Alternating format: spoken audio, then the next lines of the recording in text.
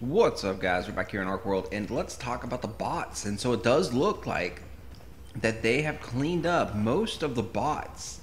So we are at the end of Hassa. This is, where the bots sit and stand, and normally there's just, 50 bots sitting right here.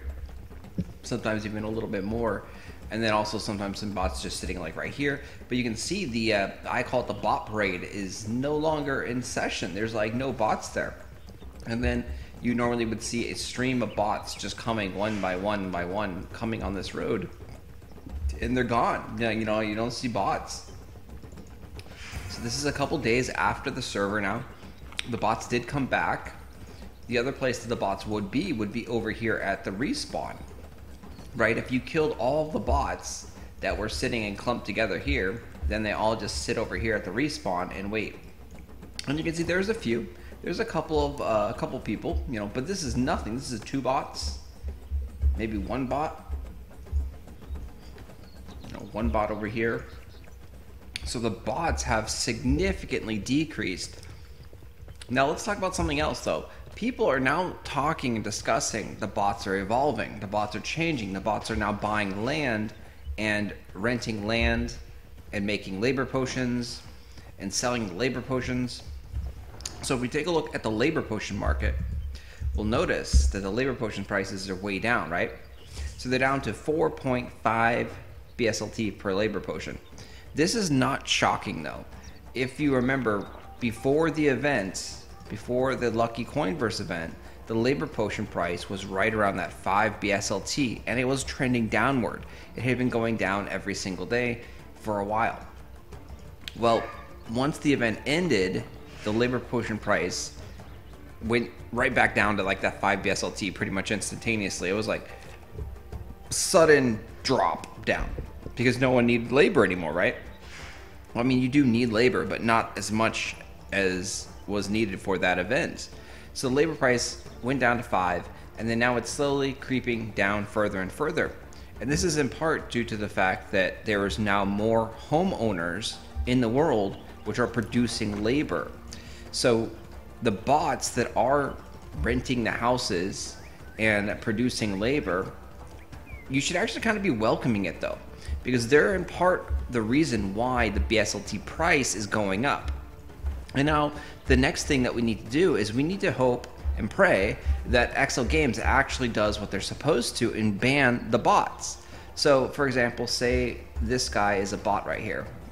Sorry dude that you're getting singled out as a bot here, but say this guy is a bot and he is a cheater. So in order for him to rent this land, he had to actually pay 135 BSLT to rent the land. And then he had to deposit 150 BSLT for the tent. So his total investment is 285 BSLT. That's a lot of BSLT for a bot that could potentially just get banned instantaneously and lose all that. So if the bot gets banned, the bot's not going to have access to his BSLT that got staked. He loses all of the BSLT that was used for rent, the 135, the 150 for the tent. So he loses 285 BSLT. So the bots are now getting desperate, it seems like, in my opinion, right? The bots can no longer make easy money, or they're getting destroyed by doing green storyline quests. And so now they are attempting to go into the land market and trying to make money that way. But again, they're investing 285 BSLT. So if XL Games can ban and destroy these accounts within, a month, maybe less than that, like, I don't know where the break-even point is on this, right? So 285, let's do some math here. At labor potion, we'll say 4. So at labor potion 4, you times it by 30, that's 120. And then you got Archeum, which the thing is, people are saying that the bots aren't even making Archeum, which is a mistake. Like, if you have a house, you make Archeum and you make labor.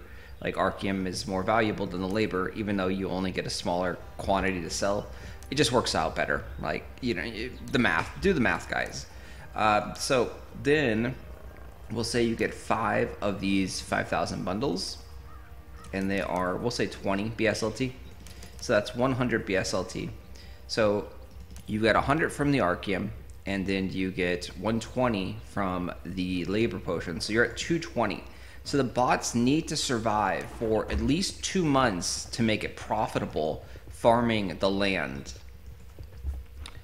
So if XL Games can destroy the bot land investors before 2 months have passed, then the bots are losing money, which is great. And then that BSLT price is pumping. And so we're seeing that, I think, a little bit yesterday. We saw BSLT go from 38 cents, 39 cents, up to 40, 41, 43, and even as high as 45 cents yesterday because of the ARC Pass, which cost 1,000 BSLT to stake. And then also because houses are filling up. Like, almost every zone is filled, and whether it's bots or real players, people are now staking more BSLT. They're buying more tents. You'll notice that there's very few buildings. And here comes the bots. Oh. Did the bot just get destroyed right there? Is that what's going on? Do you see that? So the bot disappeared right at that point. So this, I wonder if this is some kind of game protection that is just instantly banning the bots as soon as they get there. That would be pretty cool. Because obviously XL Games is trying to do something automated, right?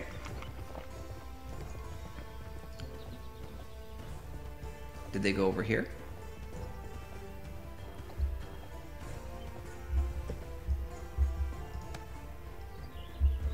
I mean, there's physics involved.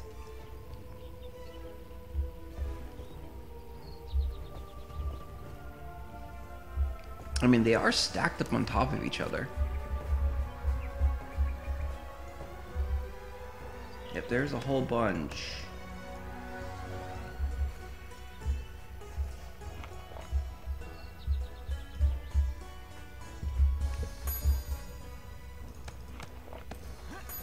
So I wonder, because it looked like they instantly died in this spot right here. Let's keep an eye on this spot to see if the next bot comes through.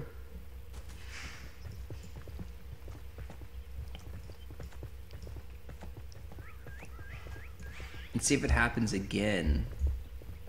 My guess it is gonna happen again.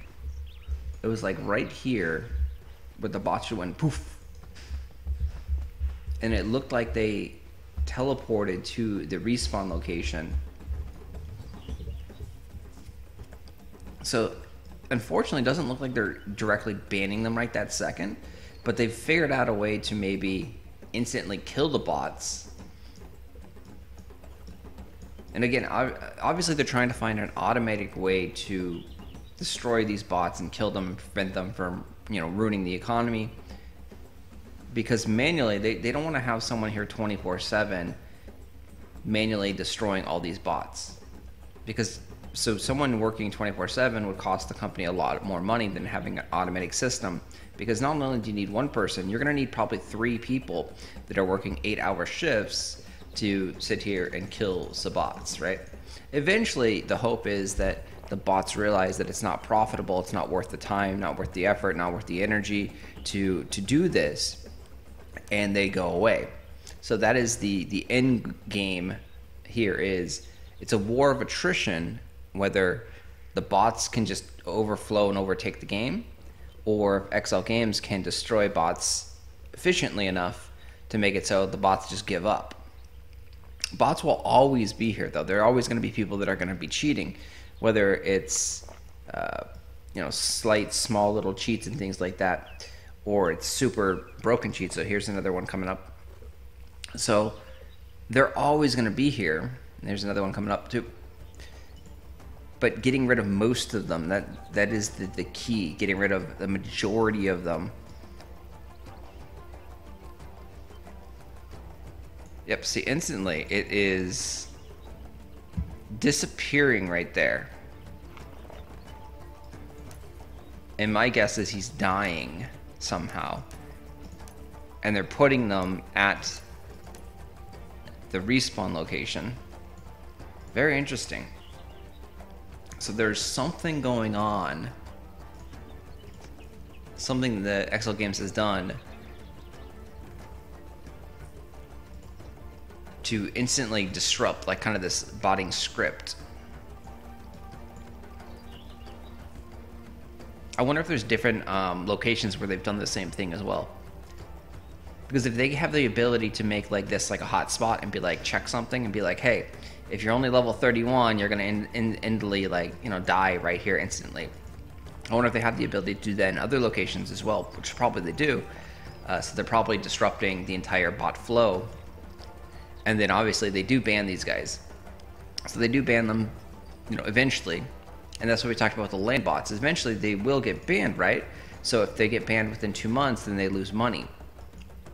These ones cost them no money besides the energy and the power sources that are used to, you know, produce and run the bots and run the programs. So it's not very cost heavy.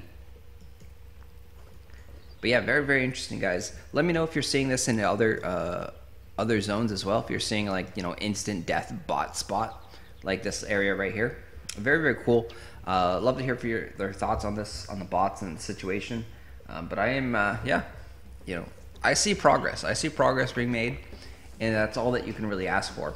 Hopefully, we get rid of all of, you know, the bots and the programs and stuff, and then we can have a fair, you know, game, and everyone can just play in an even, clean slate with the same rules.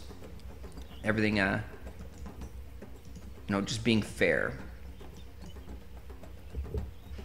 All right, guys, I'll talk to you later. Thanks for watching.